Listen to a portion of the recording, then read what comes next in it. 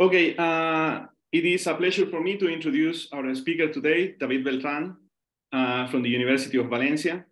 David is an old friend and collaborator, and today he's going to talk about endpoint sparse domination for oscillatory Fourier multipliers. Thank you, David.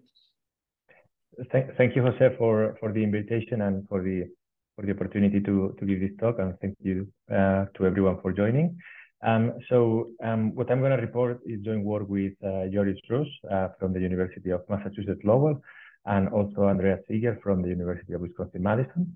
And as Jose mentioned, it will be some recent work regarding endpoint sparse domination for oscillatory Fourier multipliers. So let me start by recalling what is the concept of sparse domination. So given an operator T and two functions compactly supported, it will be an inequality of the following type. We are pairing here, this inner product means the integral. We are integrating the operator acting on F1 against a function that I'm going to call F2. And we want to bound this in absolute value by the following very nicely behaved right-hand side. Here, I am just taking averages with respect to two Lebesgue exponents, P for the first function, Q prime, and you'll see later why I'm choosing P prime here for the second function, and I'm taking averages over cubes.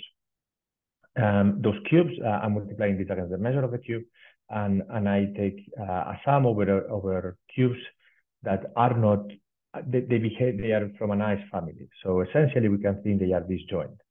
Well, they are not quite disjoint, but they are what is called a sparse family of the cubes, which tells us that there are portions of those cubes, there are subsets, I'm going to call EQ, and those EQ, they are the ones that are pairwise disjoint.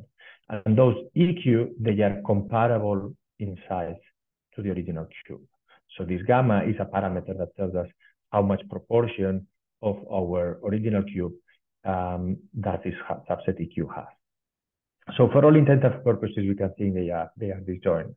This is what matters for the applications.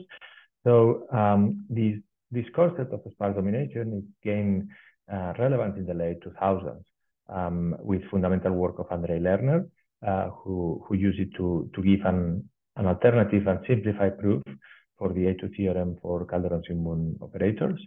His original concept of sparse domination, it wasn't the one I introduced here. It was in Banach space norm, which was later refined to a pointwise inequality by Conde Alonso and Guillermo Rey, and also by Andrei Lerner and Natarov simultaneously.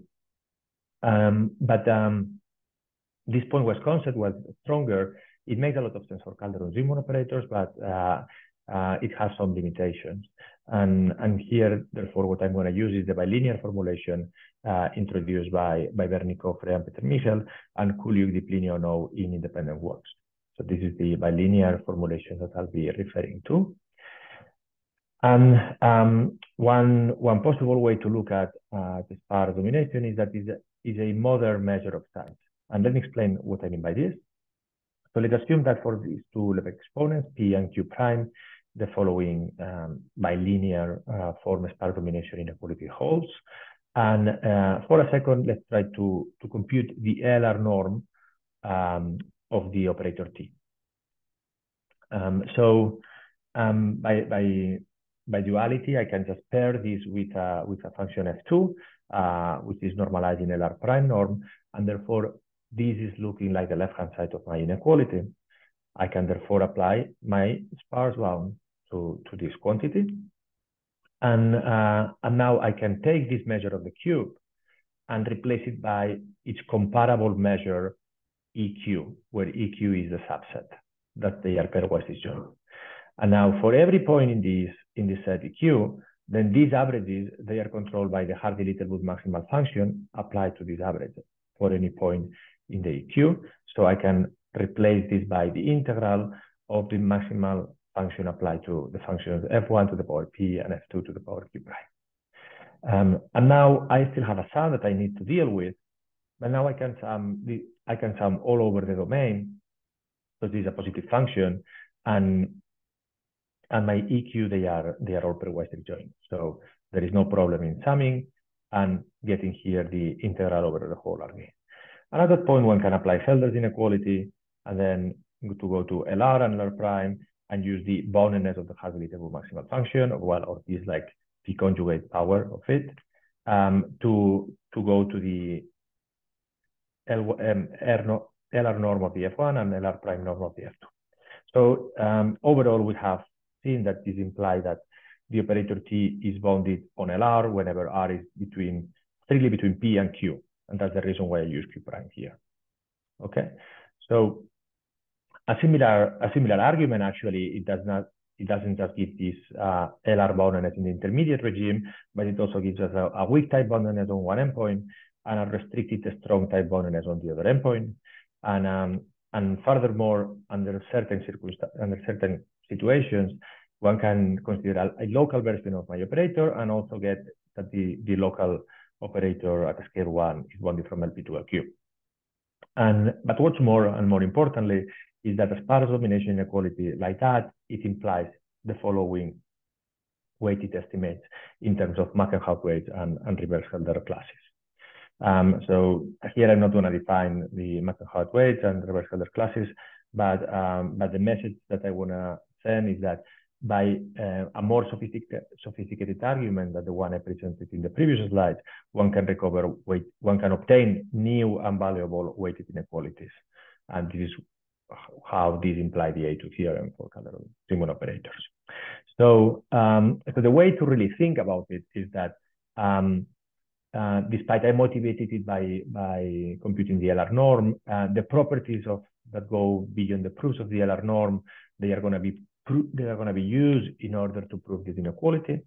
So really, let's assume that we know all the unweighted Lebesgue space bounds, and what we are really interested is in upgrading this to sparse bounds, and then use the sparse bounds to prove new weighted inequalities. So that's why I refer to it as a modern measure of size, because it's a refinement of the usual Lebesgue space bounds that can yield several new consequences in a classical setup. Okay, so that's the chain of implications that we should keep in mind. And then with this diagram of a sparse bound, that there are these two exponents, P and Q prime, one can draw these exponents, and the best possible sparse bound is 1, 1, the one here at this corner. And then beyond this diagonal means nothing, because it means that the operator could be unbounded essentially. Okay, so if only a sparse bounds hold here. So given a point for a sparse bounds, observe that one can always go down and go to the left by just Helder's inequality, because these are localized average, and one can always push the P up, push the Q prime up, which in this language means push the 1 over P down and 1 over Q prime left. Okay. So the objects that I want to study sparse bounds for are the following oscillatory Fourier multipliers. And these multipliers are going to depend on 2 parameters, A and B. So I'm going to consider them to be positive, and I'm going to exclude the case A equal 1, because then that's the wave equation and better bound hold. So these multipliers, which I'm going to denote by M, A, B, they have this oscillatory term, e to the I mod psi to the power A, and we are putting them in some Sobolev space. We are dividing by psi to the B only for large frequencies. This is what this chi infinity means. And let me also then consider the so-called Pfefferman and Stein or Miyake classes. This object were first considered by Pfefferman and Stein, but then later on revisited by Miyake, and I'm going to denote by Mi AB that class of multipliers, which are essentially multipliers that they behave in some way similar to these ones. They also depend on 2 parameters, and they are supported in large frequencies. But instead of giving this explicit form, I'm going to impose only that satisfies the following differential inequalities. So these differential inequalities are the ones satisfied by the MAB when we take derivatives. So that we differentiate, instead of the classical Miklin-Hormander, it would be one gets like one power. Here we only get A minus 1 powers every time that we differentiate in the psi variable. So these objects, for the equal to 2, are the Schrodinger propagators, so they are very natural objects to study. It gives us the solution to the Schrodinger equation. And one can also consider other powers of A. So they are classical. The LP bounds are well understood. They are LP bounded if and only if the decay parameter is at least greater or equal than 8 times the dimension, and then the classical 1 over p minus 1 over 2 factor.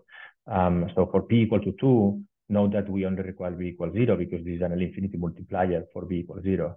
And then we want to obtain what is the minimum smoothness that we need to impose in order to have LP boundedness for other values which are not p equal to. Okay. Also, LP-LQ bounds are well understood. In this case, they depend on the L infinity norm of the kernel.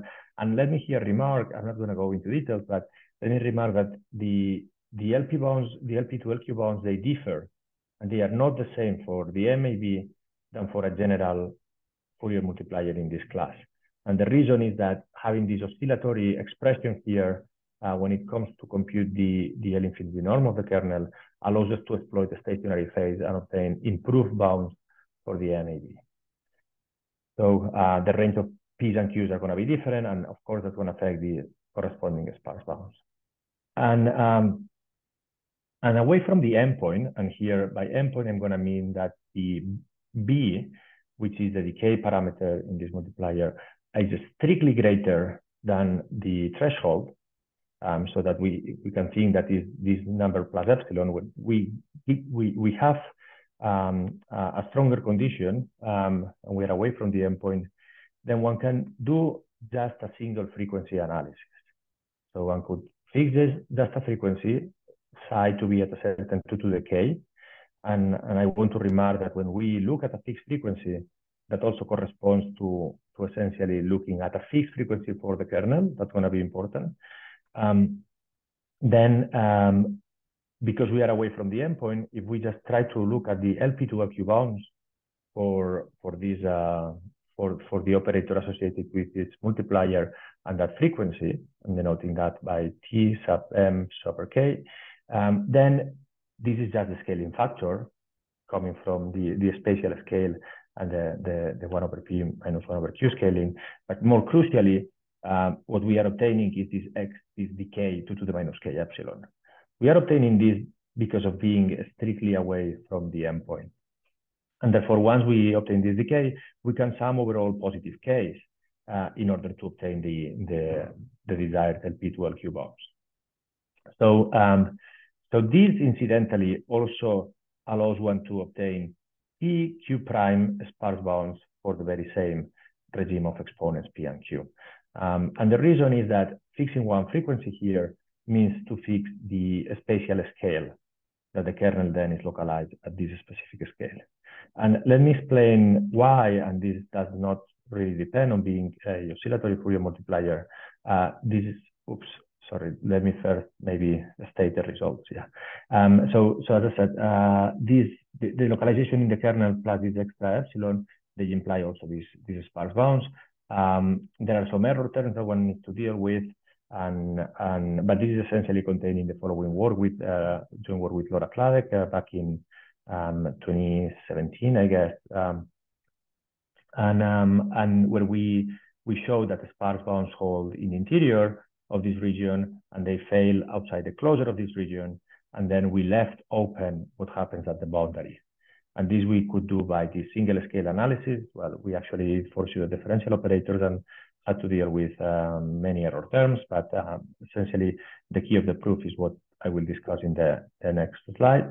And then we revisit that for the specific form of oscillatory Fourier multipliers with the phase function, e to the I mod psi to the A, that they satisfy improved LP LQ bounds. One can turn this region into a triangle for those specific ones, and we prove that with Joris Rosa and Andreas Seeger, that we have bounds in the interior, they fail outside, and then open what happens here in the boundary. Okay, and these bounds in the interior they are a consequence of the following very easy sparse bound. That whenever we have that an operator is local at the scale 2 to the j, let's say, and by local I mean that if I have a cube that is of size 2 to the j, side length 2 to the j, then and a function supported there, making the operator act on that function, it doesn't really change the support. Maybe it just like amplifies it by a dilate. Then I could do the following argument. If I also have an LP to LQ bound for my operator T with the right scaling factor because it's local at the scale 2 to the j, then I can simply apply Helder's inequality whenever I'm pairing T applied to F1 with F2, and my function F1 is supported into a cube at the same scale. So then I can just pair it, apply Helder, I go to LQ and LQ prime norm, and the LQ prime norm of the F2 is fine, and that's going to be my second exponent for sparse. And then this LQ, I apply the bound from that the operator has from LP to LQ. So I apply the bound, and then I get like my function F1 and LP norm, and I get it like a localized LP norm because it was the operator applied to the function F1 1 over Q. And I also can keep the localization on the second function due to the local nature of the operator T, because I can introduce for free a characteristic function of 3 times the cube here. So then I apply the norm, the norm estimate, and then my cube is at the scale 2 to the JD. So this factor, the scaling factor, I can use it to translate it into the measure of Q, then the average of the function F1 in LP norm, and the average of the function F2 in LQ prime norm. So therefore, I can just break my function into the whole grid of all these joint dyadic cubes of side length 2 to the j. They are disjoint dyadic cubes, therefore they are going to be sparse, and I apply the inequality to each one of the pieces, and then I get the following sparse bound. And here I'm tricking you because there's a Q and 3Q, but this can actually be arranged to be precisely Q and Q. And this would give the sparse bound. This argument essentially modulo errors due to the tails and so on will give all the bounds in the interior of these regions that I showed. Okay, so the contribution that I want to present today is that in a recent joint work with Rose and Seeger, we actually could prove the endpoint results. So these we left open what happened at the boundary regions. So in the previous works, we knew that it's bounded inside, sparse bounds hold inside, they fail outside. We don't know what happens at the boundary. So now we do know what happens, and we have a positive answer for those sparse bounds. Okay, so that's the main theorem. And let me also remark that our result is a p greater than 1 sparse result. So so here I have this condition that the B is strictly less than AD over 2. And whenever B is strictly less than this value, if we remember what we have, that these guys are LP bounded when B is precisely, when the regularity exponent is precisely AD times 1 over P minus 1 over 2, then in this when B is strictly smaller than AD over 2, then it means that P is strictly greater than 1. Okay, and we'll use that P is strictly greater than 1 in our result. So when we are in the other region, when we have a lot more regularity, then we are always on P equal to 1, and then we only care then when P is less or equal than A over D, because if we are over AD plus epsilon, then this is like an L1 kernel, and all the wood bounds they hold. So when we hit the P equal to 1, then this sparse region, it would evolve into this kind of into those trapezoids that they start to grow and grow and grow towards the whole triangle, upper triangle. And in that case, the single scale analysis from the previous papers, they were already giving some endpoint bounds here for P equal to 1, but they were missing that corner and also this top edge of the trapezoid. So our result, what gives is that we close we can get also this closure, but we are missing precisely that endpoint, that bullet point, which is open when P is equal to 1. So, so our result is that P greater than 1, so there are still a couple of open questions in this realm, which is to try to understand why this is, what can we say at that endpoint. Okay. And later on, it might become appear why it is a P greater than 1 result. So, so what I commented on the bounds that happen in the interior, no, I go back. These bounds happen in the interior. I said these follow from a single scale analysis. So then it becomes apparent that in order to obtain something at the endpoints, at this boundary, we need to perform some multi-scale analysis. So we should treat all the, we should do some multi-scale. Let's be a bit ambiguous for now about what I mean by multi-scale. And what is it known about multi-scale sparse domination principles? Well, a lot is known, right? Not only this very easy sparse bound that I presented in the theory of Calderon and Zygmunt, and sparse domination for those objects. The argument is already a multi-scale argument in a spatial site. But that's as much as all the sparse theory has been pushed so far. So all the sparse machinery that I know up to now, they are multi-scale arguments, but only multi-scale in a spatial site. They are kind of always single scale in frequency site. And here we don't only need a multi-scale in space, we need a multi-scale in frequency. Because we have a good sparse bound for a fixed frequency, and now we want to put all the frequencies together. So we'll need to do something different.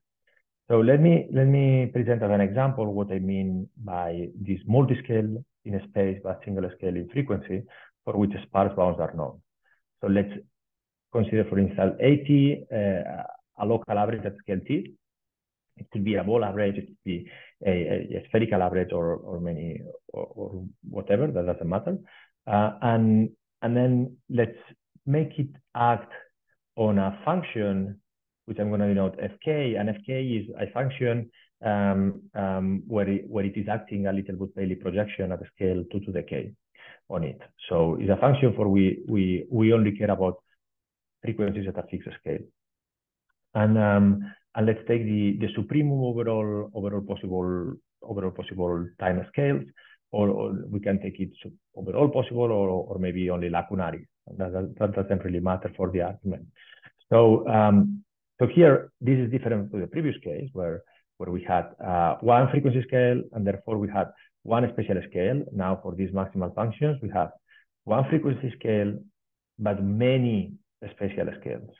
So this is multi-scale in a space site, and for this there are sparse arguments, and in particular in the context of spherical averages that are resolved by Michael Lacey, that was very influential, and which is based on the fact that for a fixed frequency, if we have an inequality like this, that for a fixed frequency we have an LP to LQ inequality with the right scaling factor here depending on J, but has this extra decay in the frequency, then we are good.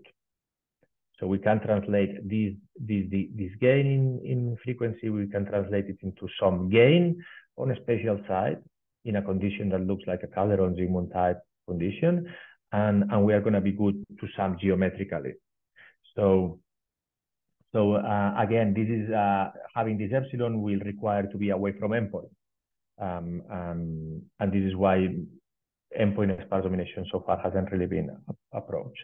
Okay, so this doesn't apply, as I was saying, to our original objects, because when we are fixing one frequency scale, we only have one scale for the kernel. Okay, and in here is the Lacey's approach, let's say, is that we fix one frequency here and we have many scales.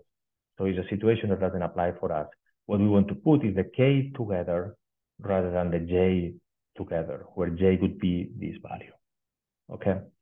Nevertheless, let me also comment on a sparse domination for this type of objects, because in this spatial multiscale setup, In a previous work with Rosenziger, we managed to extend Lysis argument to quite a broad general setup, and so that the sparse doesn't need to be proven for its operator in particular, but it can be obtained by checking some hypotheses instead. Okay, so this is telling us that if we have a sum of a multiscale sum of single scale objects, each object is going to be indexed by Tj, where the J means the scalar with the operator is local, and we have a weak type PP condition for these multiscale sums, which is a necessary condition in view of what sparse PP implies.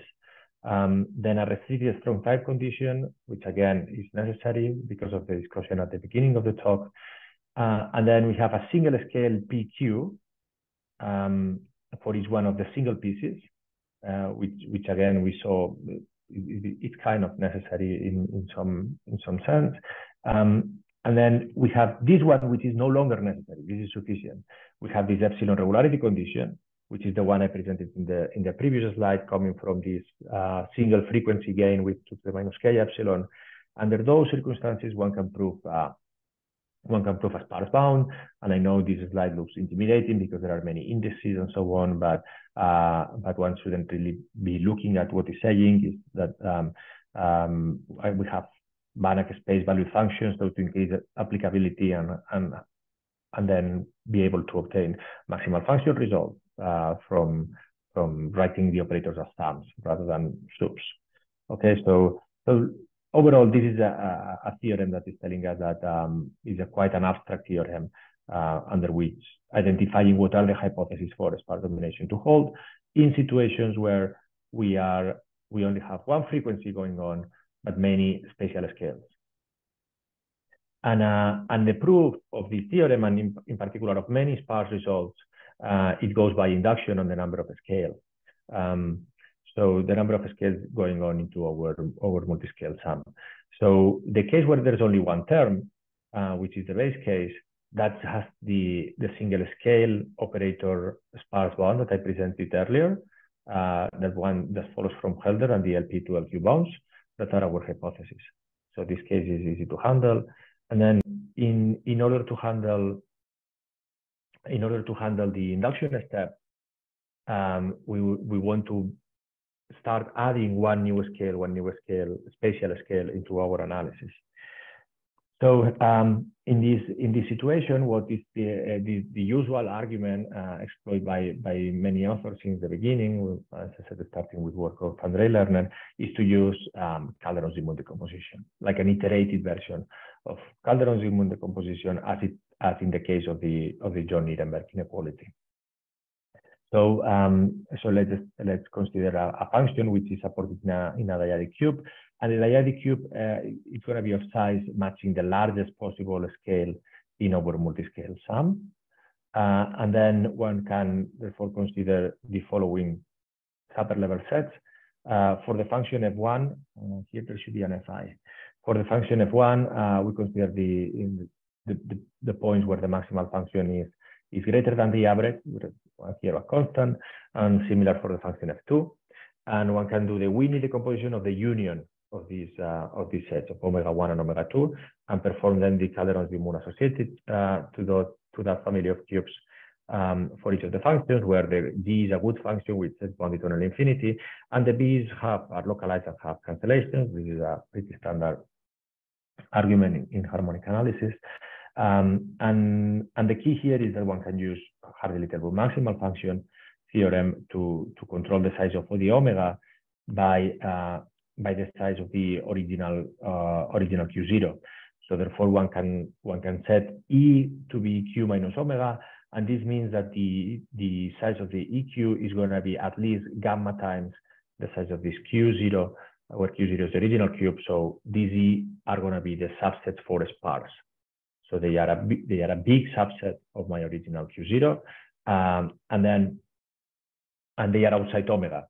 So omega will be a union of many Qs because I perform the Winnie decomposition. Omega is the union of this.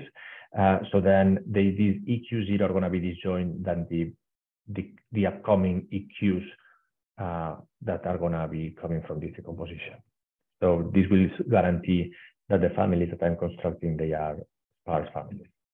And once I carry on this decomposition, I try to make use of my induction hypothesis. So I try to match whenever I have a function f1 here, localizing one of the cubes, I try to match this with the maximum scale here, and this can be treated by induction hypothesis. Then every time that a term with a good function, either G1 or G2 appears, I can just appeal to the weak type PP or the strong type QQ mapping properties to deal with the multi-scale terms. So here I don't need to, I apply my multi-scale hypothesis thanks to the flexibility of the L-infinity norm of these functions. And then the crux of the argument is going to be to obtain what happens when I'm testing my operator against a bad function here and another bad function here. And when the size of those cubes, they are small compared with the sizes involved for our operator, right? So here I have this multi-scale sum acting on all cubes, which are smaller than the J's. So in order to obtain this bound, I'm going to skip details, but the key is to use this epsilon regularity condition to sum over all scales of the cube, because that will give like a 2 to the minus epsilon, depending on the size of this cube with respect to this J, and that's going to allow for summability. Okay, that's the key idea where this hypothesis goes in. Okay, so verifying this epsilon regularity condition, what is forcing is to meet the endpoint when we are dealing, for instance, with the spherical maximal function that Michael Lacey did, or when we deal with oscillatory multipliers. This condition is only satisfied when you're away from the endpoint. So in the endpoint cases, what we want is to replace that condition by some sort of multi-frequency techniques. So we don't want to just treat one frequency alone and then sum trivially. What we want is to treat all frequencies together by doing something more sophisticated and try to still prove results. Okay, so this multi-scaling space is not enough. We want to do multi-scaling frequency for the objects. So this is the main obstacle in general to attack endpoint sparse bounds. And when it actually comes to endpoint sparse bounds, the only known results that I know are really related to both and Riesz multipliers.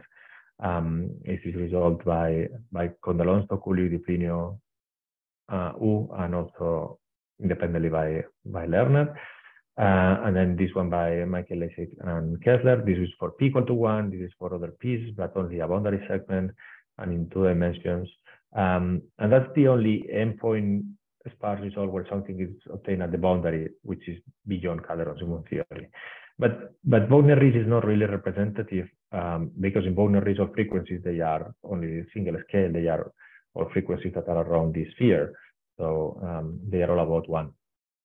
So this is not very representative for what we are considering here, where remember we had any possible frequencies, psi to the k, and then we were only having one spatial scale on X, or not representative for these other objects, where we had a lacunary maximal function, where we had one fixed frequencies, but we had all possible frequencies on a spatial side. So what we want is to treat this all together. And of course, if you compare these two objects, these MAB, they got to be easier because here one frequency, it means only one spatial scale. So if I try to put all frequencies together here, I'm also putting a lot of spatial frequencies together, but there's still a one-to-one correspondence. In here, if I try to put all the frequencies together, one frequency has all the possible frequencies in all the possible scales in a space. So putting all of them together here, it will be to put all of them here, but all of them were possible here already. So it's like adding more and more and more spatial frequencies, right, for each one of them. So when trying to attack the endpoint sparse bounds, the first one should be easier than dealing with these maximal functions associated to averages endpoint sparse bounds for maximal function sensitivity to averages. So therefore, this is why we first consider this one as a first model case to hopefully in the future also consider these endpoint cases for these objects. So this is the moral of what I was saying. Multi-frequency for this should be simpler than for Lacunari maximal function. So what we did in order to obtain this sparse domination at the endpoint for those guys is to think about what tools from multi-frequency analysis are available or could be useful in this context. Okay, so already in the case of endpoint LP bounds for the oscillatory Fourier multipliers, one needs to do a multi-scale frequency analysis, and this is done by using H1 DMO techniques as a multi-frequency tool. This is the original proof of Pfefferman and Stein, where the theory of hard disk spaces and DMO techniques were introduced in harmonic analysis. So then there are multi-frequency techniques like this one. So our first idea was to try to use them to prove sparse bounds for this. But there's another multi-frequency technique, right, which is using Little-Pupelli theory. Little-Pupelli is also many times useful to put frequencies together, and it turned out that that's all we needed for the sparse bounds for these guys. And the reason at the beginning we thought we would need this, right?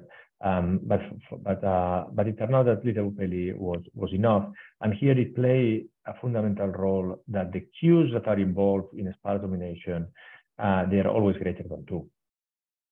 So then there's going to be a crucial and delicate step inside the argument in which if this K means the Little-Pupelli projection at the scale K, we are able to do a Cauchy-Schwarz here. We need to detect when we are able to do that.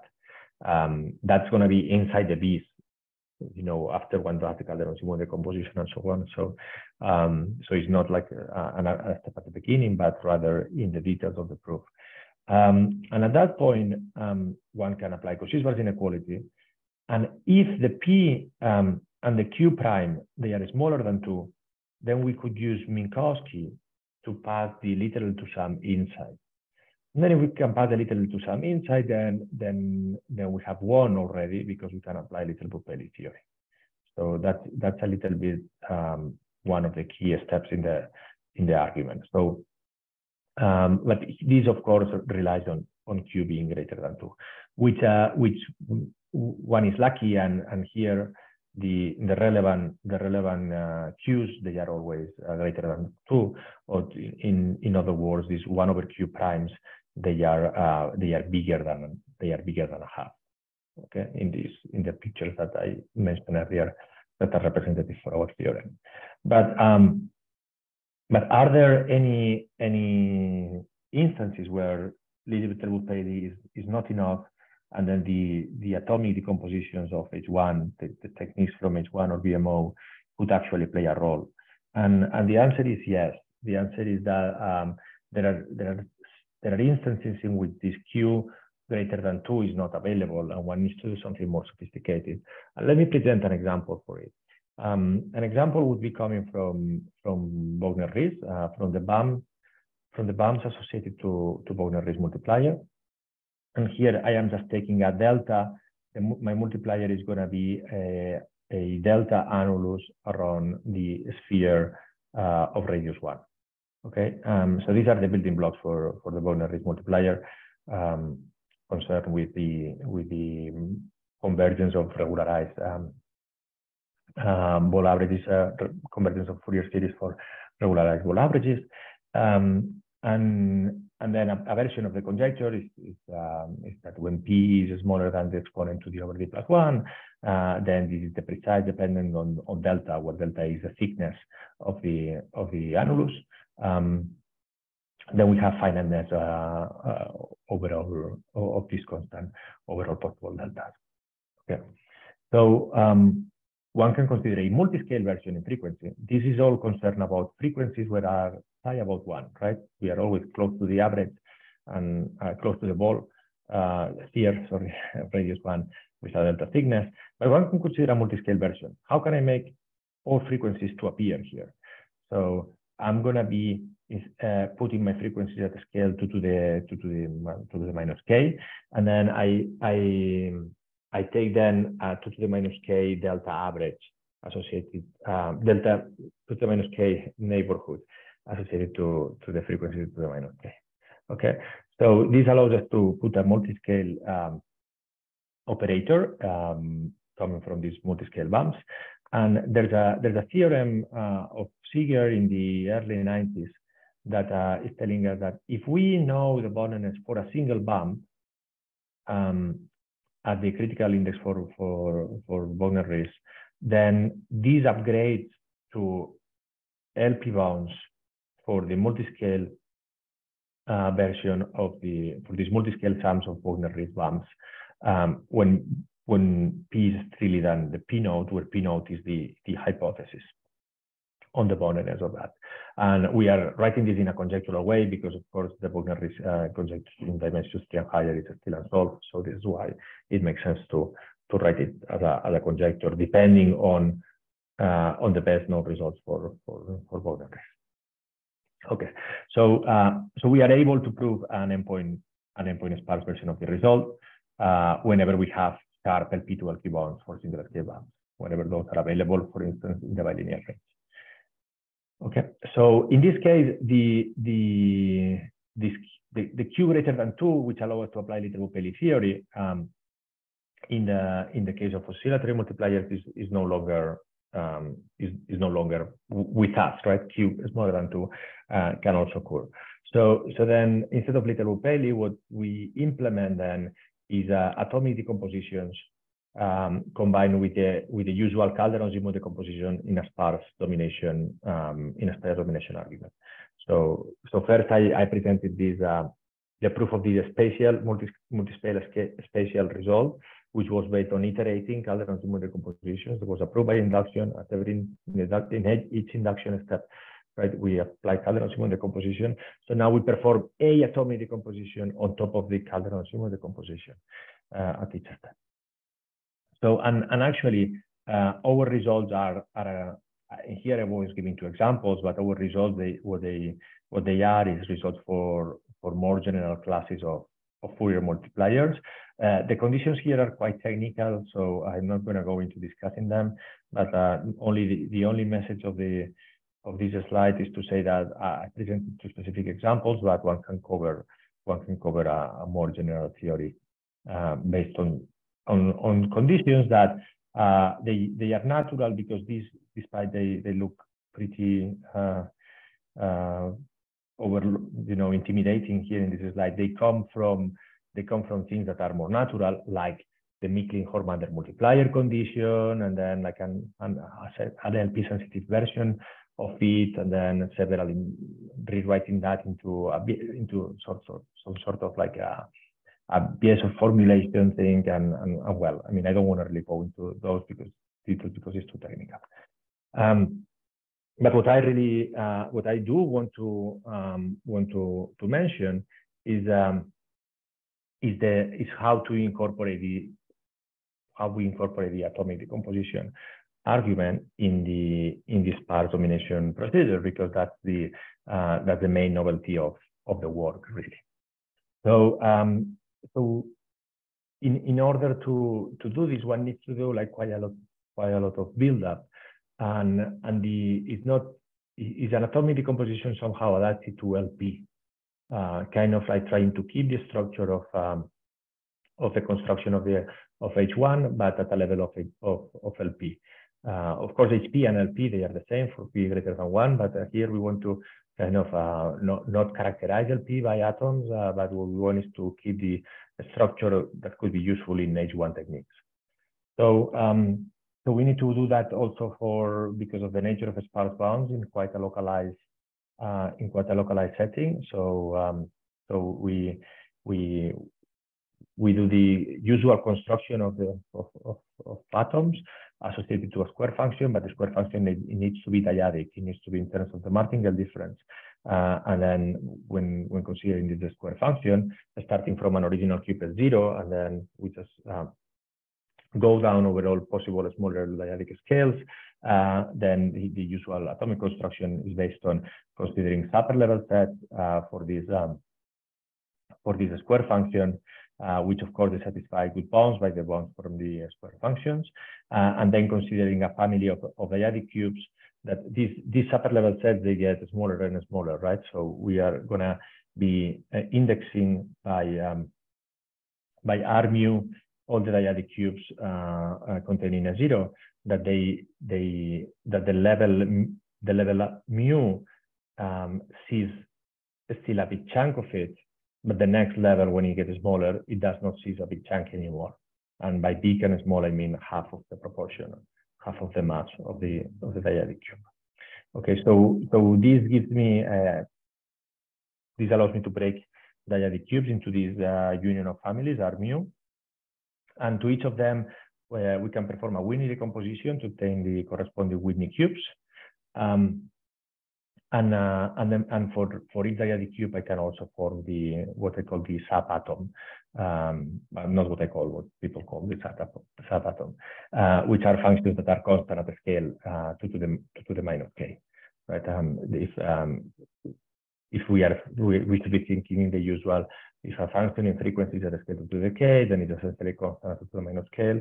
So we are just stopping at that scale.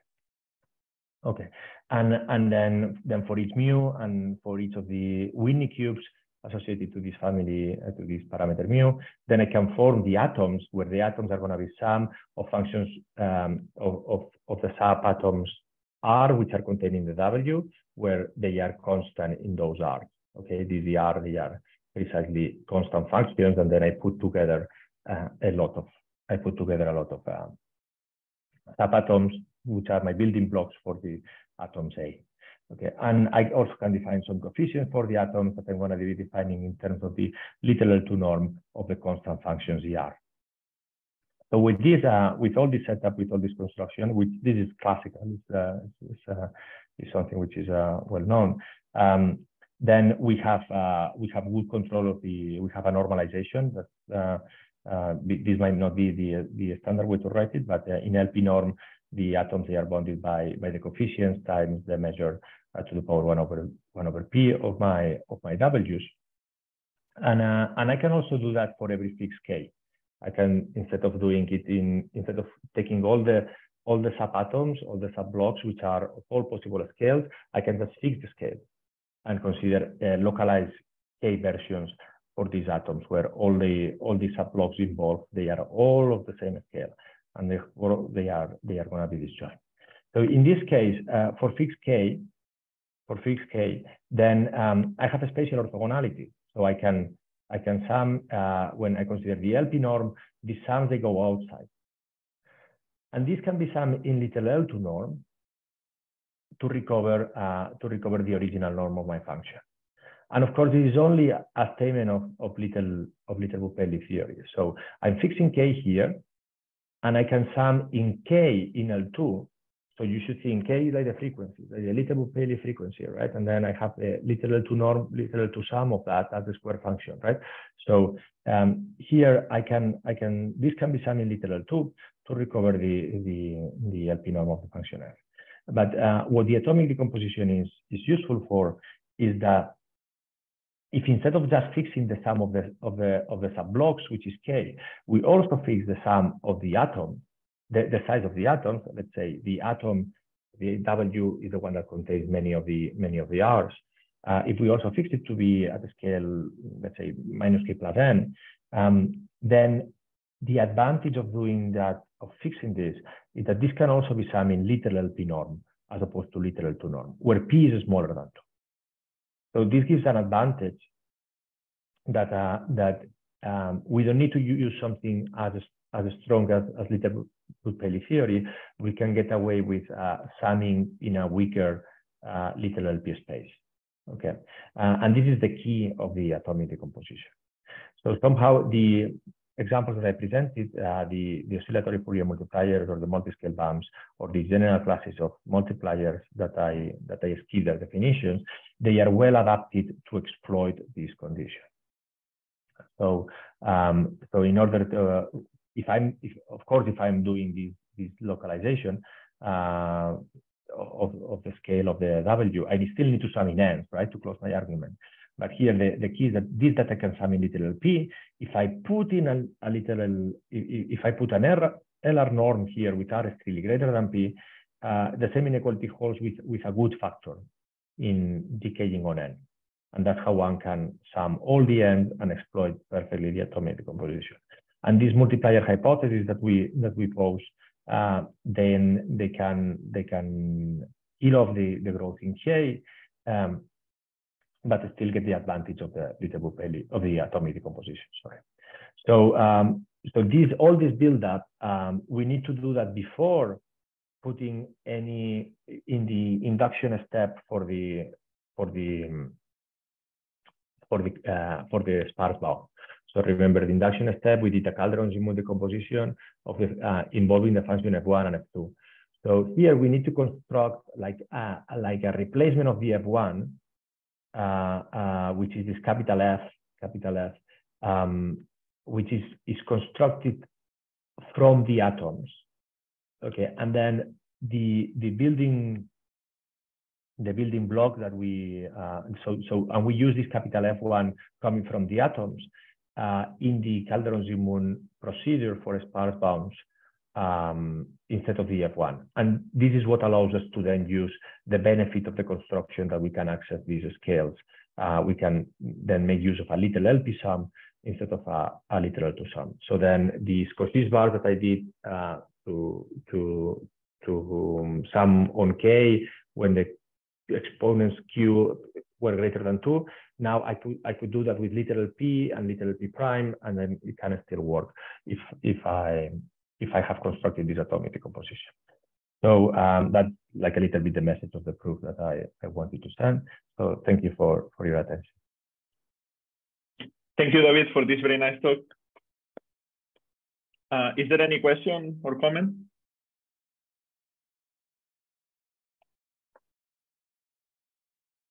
If not, let me stop the recording and we can send the speaker again.